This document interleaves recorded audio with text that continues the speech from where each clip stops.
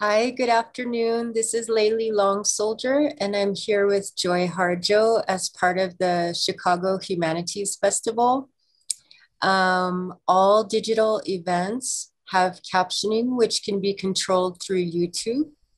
Uh, just another note that this program is presented in partnership with the Poetry Foundation and Native American Support Program at the University of Illinois, Chicago.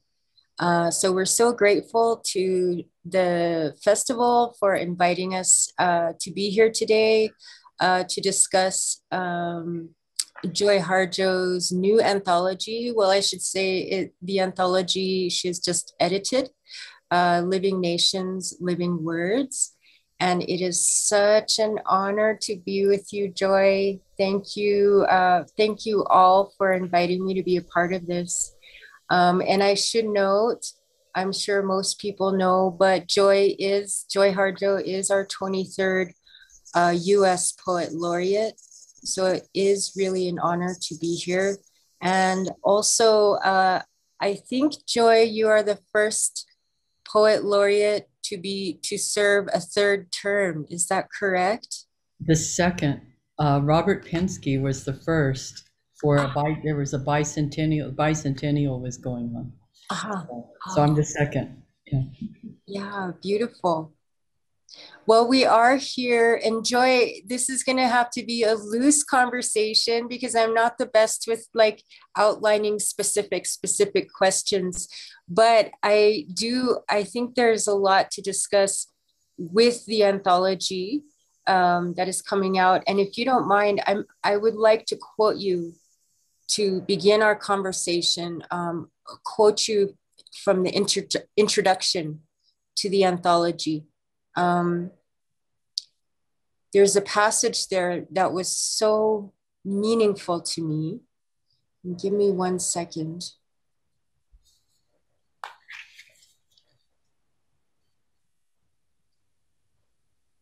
Yes, we're working from proofs right now. The book is due out Right. May 4th is the That's right.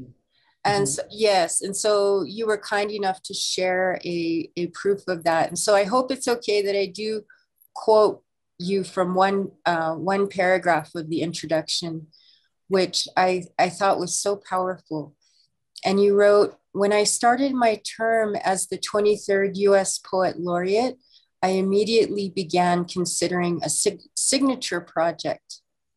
As the first Native Nations Poet Laureate, I was aware that Indigenous peoples of our country are often invisible or are not seen as human, or we are known from false images and narratives carried over from the vitriol of New England, Puritan, Cotton Mather, and others who imagined us as demonic heathens, not capable of civilized and ordered thought and action.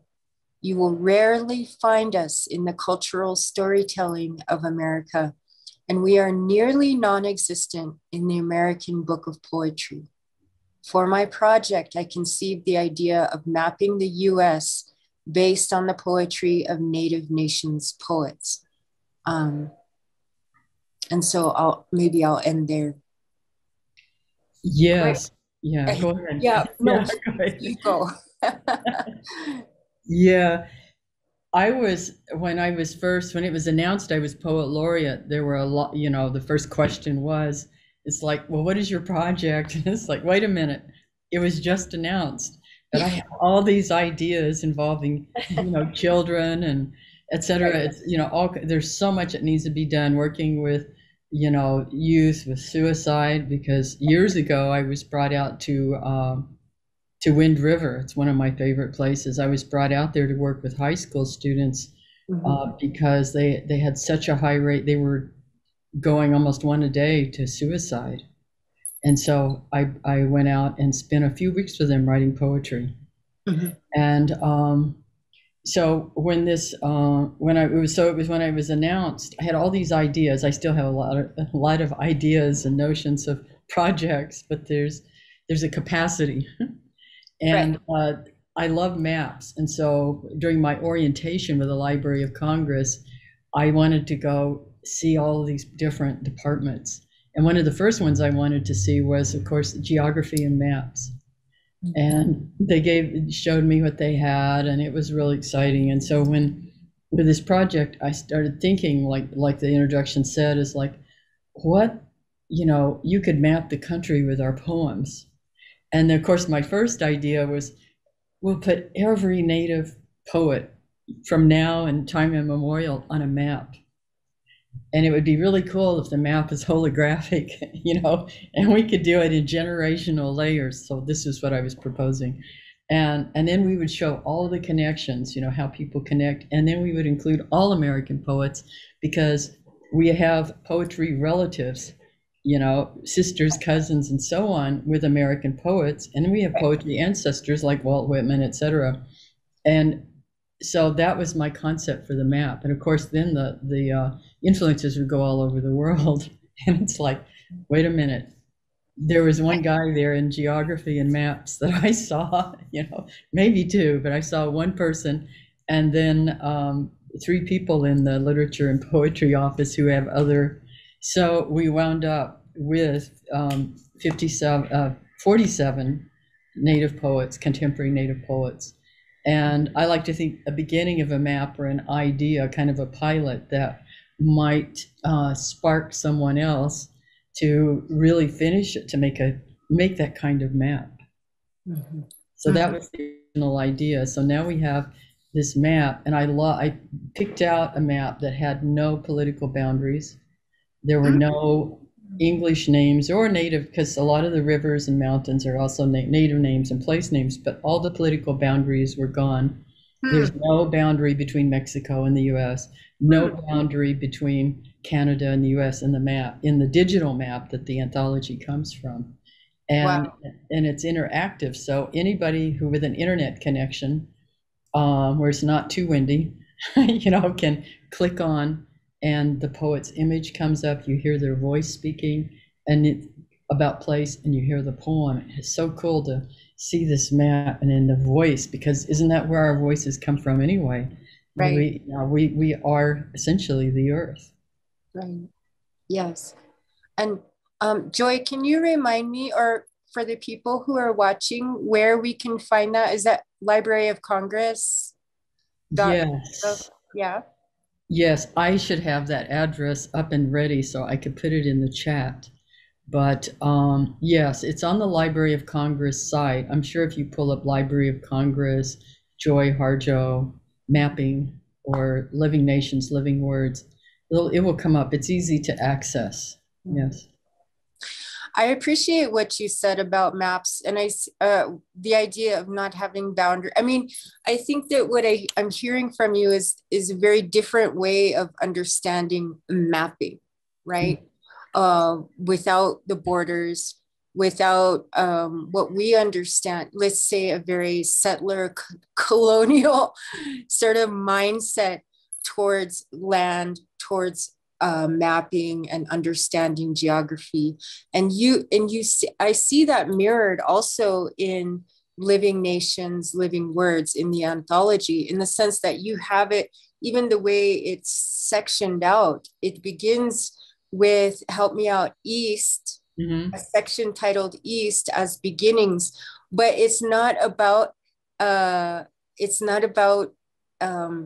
poets who live strictly in the East. It is about the idea of newness, of beginning, of sunrise, and so on, right?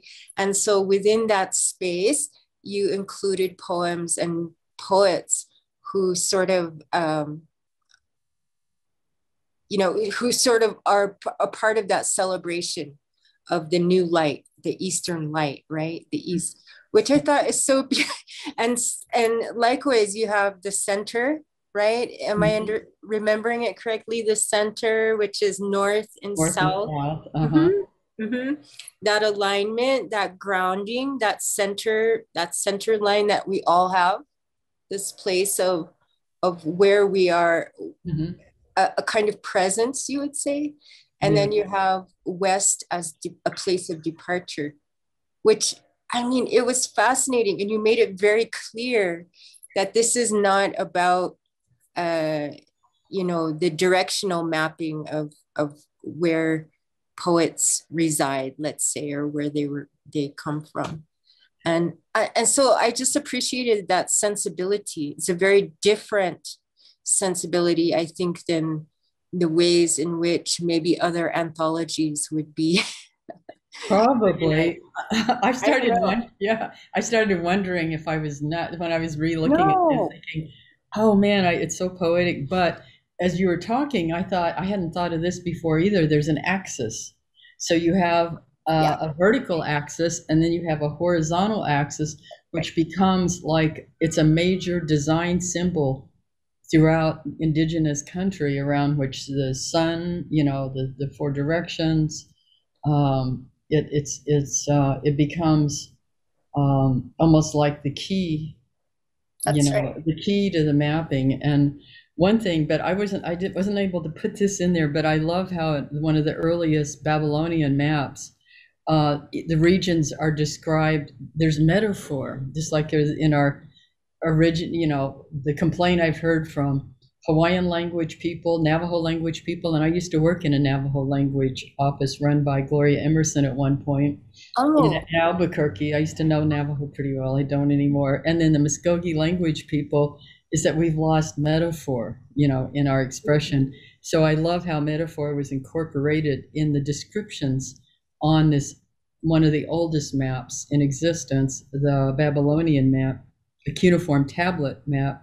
And one region is described as the winged bird ends not his flight.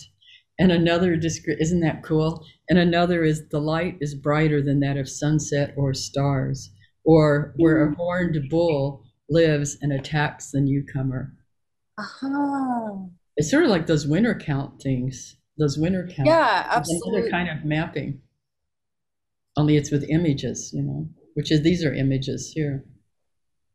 That's right. I mean, it makes me think, I mean, this is going off topic That's from okay. the anthology, but I have had the opportunity to study recently with some people in our community about Lakota star knowledge. Hmm. And I mean it, and because there's four of us, four artists, we're working on a project together, Lakota artists. And so some of the culture bearers in our community have been working with us and sharing some of that old knowledge, old star knowledge with us and so on. So that's been a real privilege, but it's because we have these old maps, these Yes. beautiful old star maps. I mean, our people were scientists, really, and uh, and astronomers, and they knew the sky, they knew our land. And one of the most beautiful things that I have taken from it is this idea that we have a symbol. Have you seen this symbol? It's like two triangles Hmm. up Yes. on top and below. Uh-huh. And so in our philosophy, it is an understanding that what is above is the same as below, Hmm. right? And that there's so many ways to understand that, even in terms of, let's say, um, for every spiritual truth, there is a physical manifestation of that.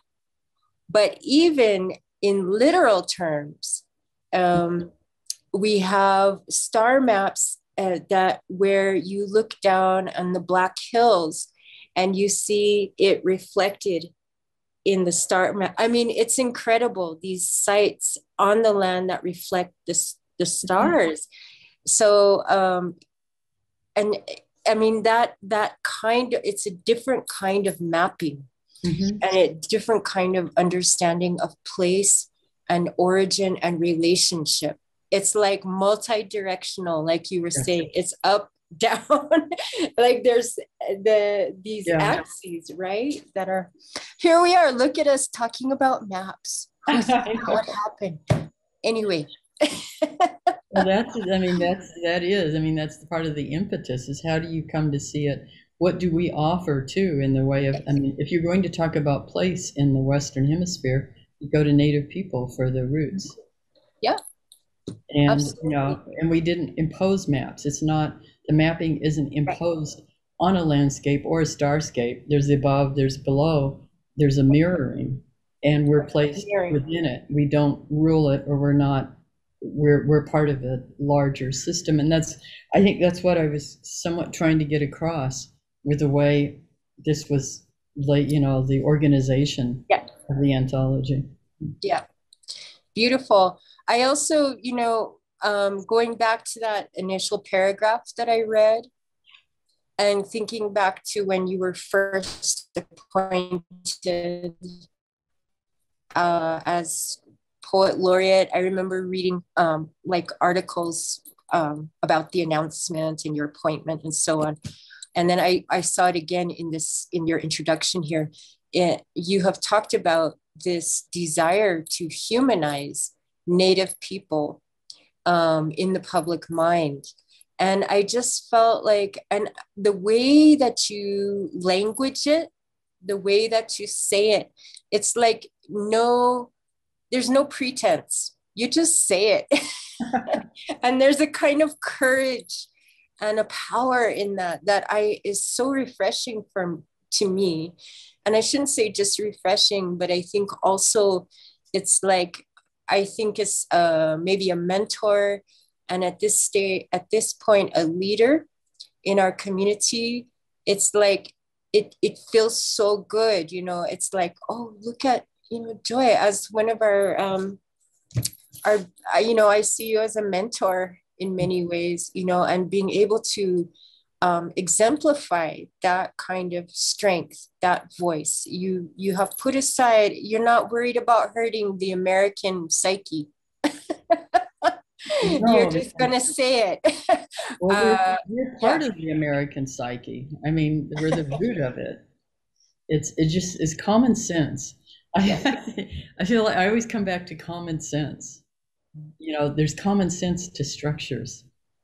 There's like the structure of the perpendicular and the axis and so right. on. And but regarding that being a human and thinking about, I mean, that's also common sense. Of course we're human beings, but Yeah, what happens with laws and ways of thoughts that have an intent, an evil intent for theft or other reasons, that's when things get nastily complicated. But when I was starting out first as a painter, I was as a student at the University of New Mexico and very involved with native rights movements as part of the Kiva Club with Marley, Shabala, Larry Emerson, all those guys, mostly Navajo and Pueblo people and some Apache, because our native University Native Student Club became a center of action of human rights. I thought, if I do nothing else, and then I started writing poetry out of that. I thought, if I do nothing else, at the end of my life, I want us to be seen as human beings, as people who write poetry. We have histories of poetry and canonical texts within our languages, and we stand next to you. right.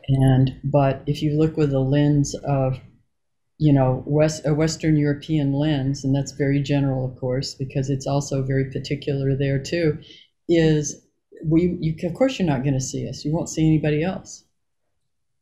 We have to get to a point where, the eyes are all, everyone Yeah, has a presence, because that's the nature of the world we're in. That's the nature of culture. I remember the first time I went to India. And I remember standing in the street, and there's newspapers in different languages and different languages going on, and I was thinking, I almost cried, stood there with tears, and thought, this is America. This is America. If there had been respect, if there was respect, all these all these different newspapers, all of this diversity, living diversity, which we are, but it's been so suppressed because of a genocidal component to the institution of a government that at heart, at its root, was for democratic society. Mm-hmm. Mm-hmm. So then I take my tools, which now are poetry and music, and just do my own little thing, in my own corner. You know how we artists work. We're here, but a lot of what we do is what they would call the imaginary realm, but that realm is without time, and it's much larger and more complex, and there's more room for travel and insight than the mental realm. Yeah. I mean, that's so funny you would mention that. There's so many things you just said that I would love to maybe talk about further.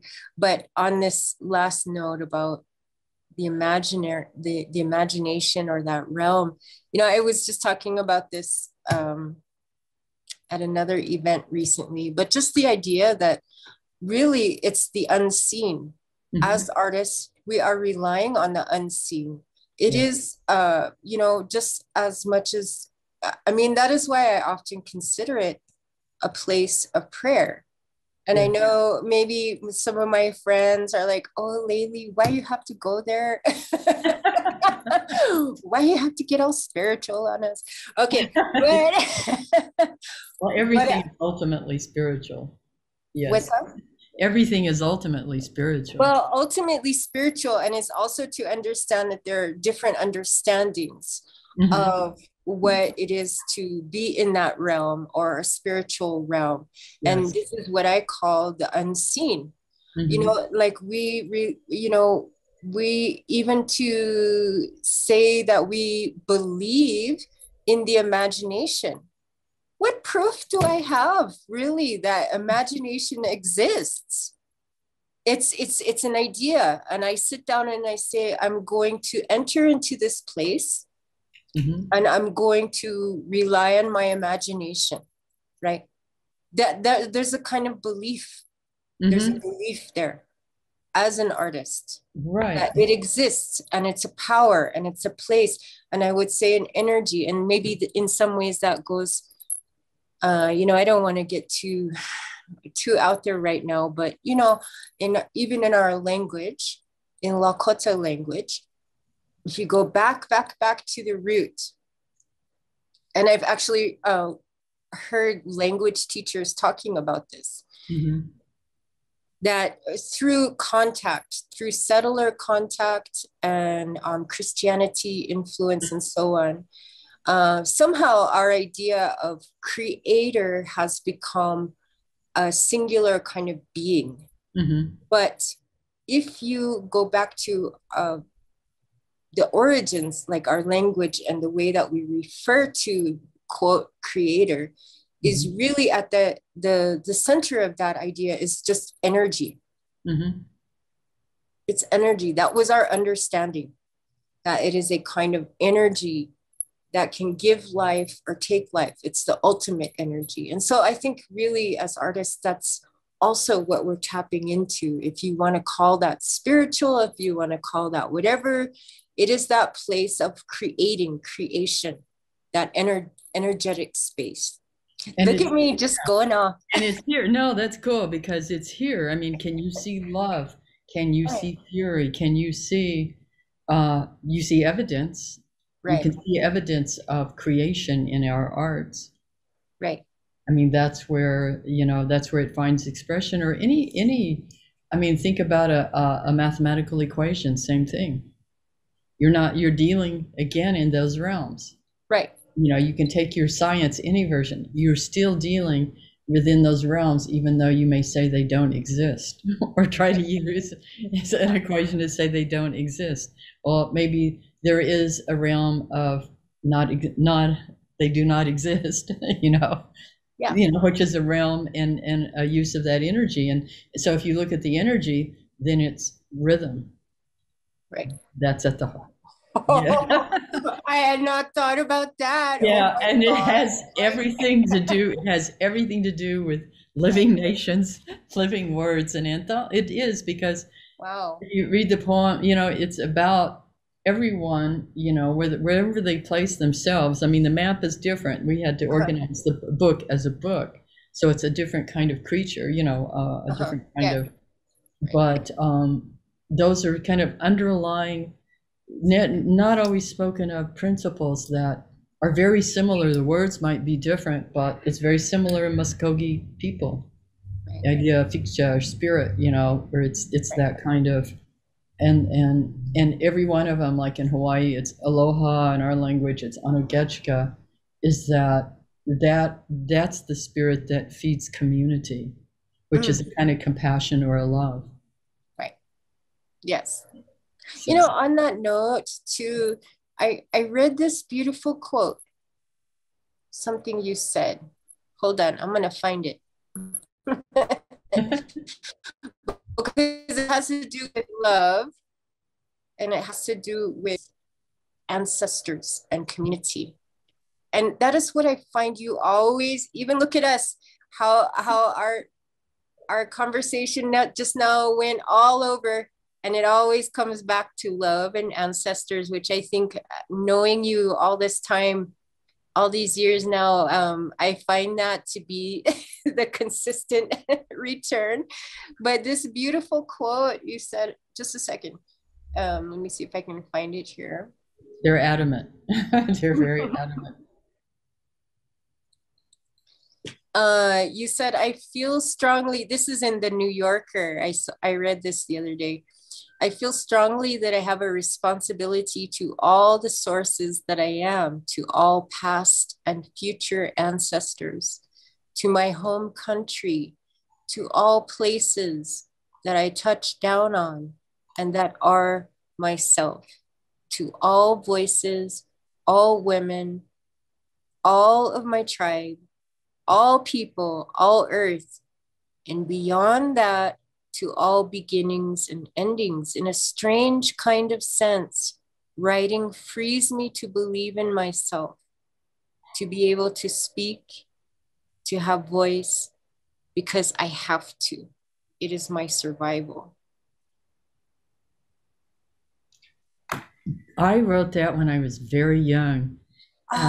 It was, they gave it to me. I mean, it's like a lot of the writings, and I think for all of us, it's teachings. I mean, I think every artist has that. It's like, whoa, you start following the rhythm. You follow the rhythm, the energy, the rhythm, and the shape, and geometrics, and the triangles, you know, all of that. And so you listen. As a poet, you're listening, especially if you're dealing with poetry or music. And I realized that they were telling me, so it's like they're telling me, you know, this is, you know, it's saying I, but it's them saying I. And they're teaching me, this is, okay, this is what you're here to do. Kind of a little map in and of itself, a little map about, because I would get mad, why don't I have a map to show me the direction, you know, where I'm supposed to go or what's supposed to happen. And there's moments where you can see little bits of the map, but generally, where was I going to go with that? It comes out this way, these little markers. But I was young. I was trying to remember when I wrote that, and I don't know what it's doing in the New Yorker. Well, that's fantastic. Actually, it's so revealing to see or to hear that you said that when you were quite young, because what I see is that it created sort of I would say you can see how you've had a kind of trajectory or a lifelong commitment in that regard.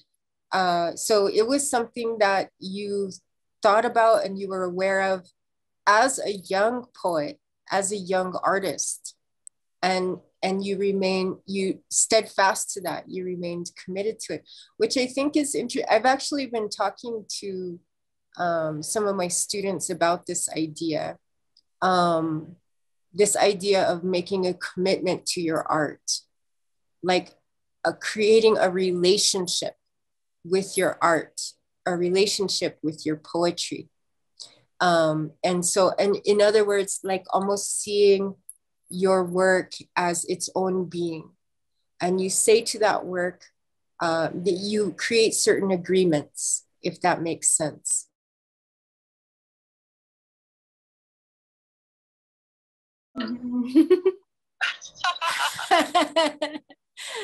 Hi, Joy.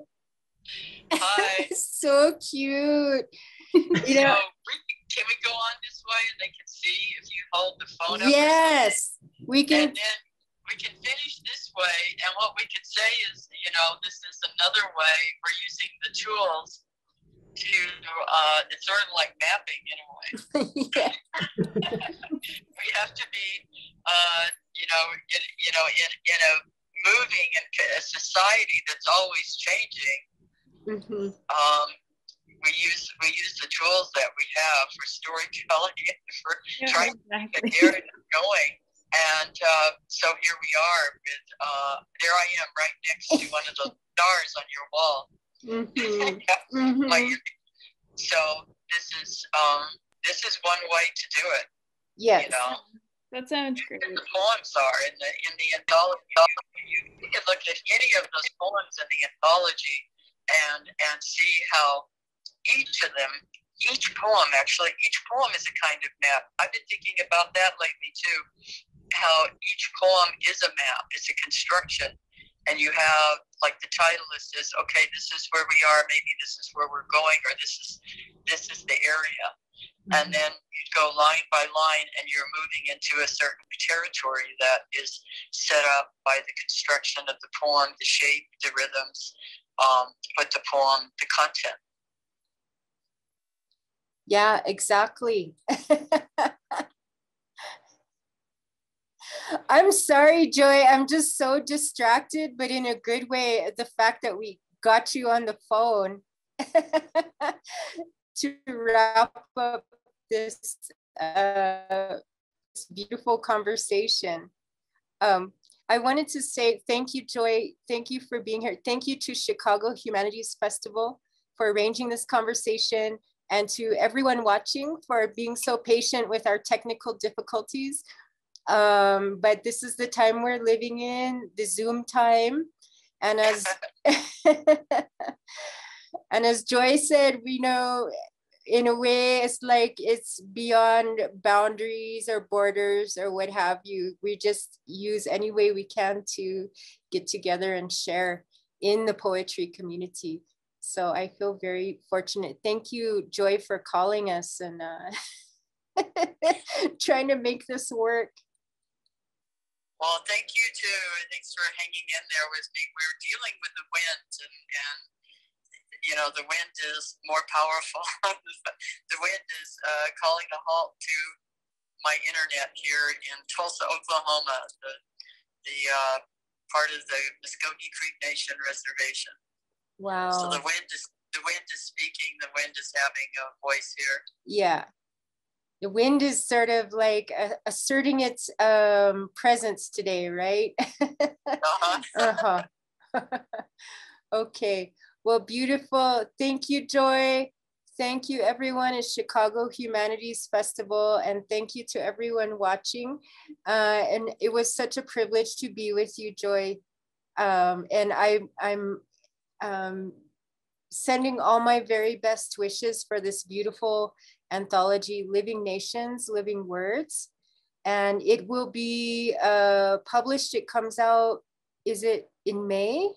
Is that May 4th? May 4th. May 4th. Okay, wonderful. Okay. Okay, to be continued. To be continued, exactly. As they say in our language, doksha, later. Okay. Okay. Okay, take care. Thank you, Chicago. You. Okay, bye-bye. Bye.